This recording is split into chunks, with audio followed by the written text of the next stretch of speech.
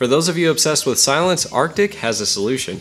Howdy guys, Ponchato here, and today we're going to take a look at the Alpine AM4 Passive from Arctic. Thanks to Arctic for sending this over for review, and let's get started. The Alpine AM4 was released earlier this year for one specific purpose: completely passive cooling for the AM4 socket. That means no fans, no noise, and the potential for maintenance-free operation since you won't have a fan blowing dust directly at the heatsink. It comes in at a pretty attractive price too.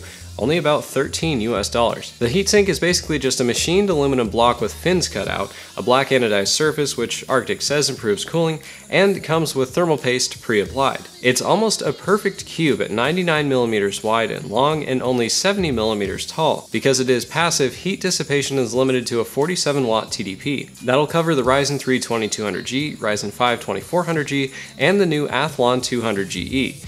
Technically, most processors won't exceed or even reach the rated TDP at stock speeds, so it can handle other low-power processors like the Ryzen 3 1200 I'll be testing it with today. The outside of the box shows you all the pertinent info: the Alpine AM4's 6-year warranty, Arctic's comparison with a stock cooler, and the basic specs. Opening up the box, at the top you'll find all the mounting hardware, which consists of 4 screws, 4 springs, and 4 washers. Below that, the Alpine AM4 itself.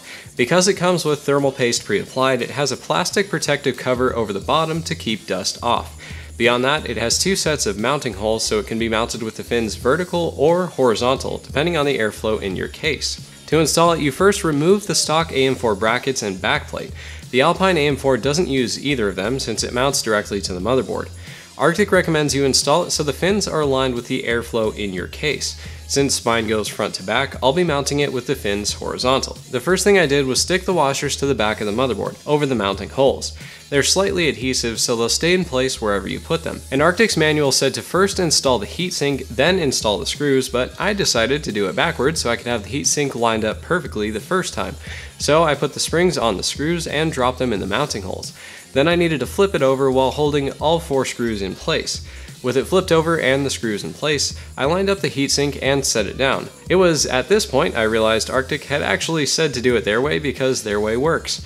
It's pretty hard to tighten down screws when they're completely covered and upside down. So, learning from the error of my ways, I followed their directions. I did my best to line up the patch of thermal paste with the CPU, then set it upside down on the table. You might want to support the motherboard with something so it doesn't fall off the heatsink like this. After getting the mounting holes on the motherboard aligned with the threaded holes on the heatsink, I tightened the screws in a crisscross pattern so it wouldn't bend the motherboard as they get clamped down. With it installed, you can see it's a pretty large chunk of metal but fits very close to the socket. It also sits completely separated from the RAM slot, so memory clearance won't be a concern. I'll be testing it with a Ryzen 3 1200 at stock speed and voltage, which comes out to 3.1 GHz at about 1 volt while running a stress test with Prime 95. Total power draw for the CPU at this speed is right around 50 watts, so slightly over the rated TDP for the cooler. We'll see what happens.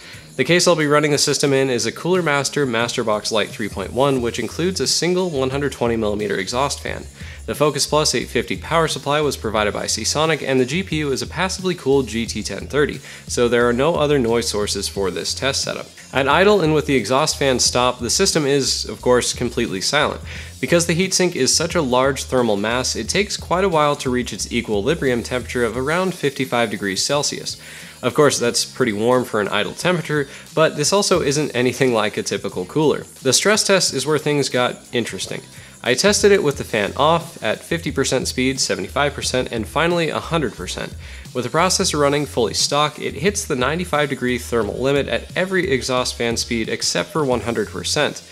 The nice thing about running it all stock is that the processor will automatically thermal throttle itself at that limit so it doesn't get damaged, whereas if you overclock or specify a certain frequency and voltage, the system will just lock up once it hits that temperature limit. Even with the fan at full speed though, the processor was still sitting at over 92 degrees Celsius. I was curious if having the fan at the front of the case blowing air over the cooler rather than pulling it away would improve the thermal performance, so I repositioned the fan to the front of the case and ran the tests again. It actually made a pretty sizable difference. The temperature at full speed dropped by more than 5 degrees, down to 87 degrees Celsius. And even with the fan at 75% speed, the processor didn't throttle. It was only at 50% that the processor hit that thermal limit of 95 degrees. Passive coolers are a bit of a challenge. You give up a significant amount of thermal performance to achieve absolute silence, but for most people that's actually not a big loss. Most people very simply don't use or need that much in the way of performance from their computers. And even for someone who does, the Alpine AM4 could be perfect for a second computer, a home server, or a media center PC, where quiet operation is paramount and the processor will almost never be at full load to begin with. Normal CPU coolers are somewhat dependent on case airflow, but for passive coolers it's absolutely vital. The best setup for thermal performance would be a case fan on the side panel blowing air directly onto the passive cooler, but then you're kind of defeating the purpose of having a passive cooler to begin with. The installation procedure for the Alpine AM4 was a bit finicky, mostly because you have to try to line up the patch of thermal paste on the cooler with the CPU.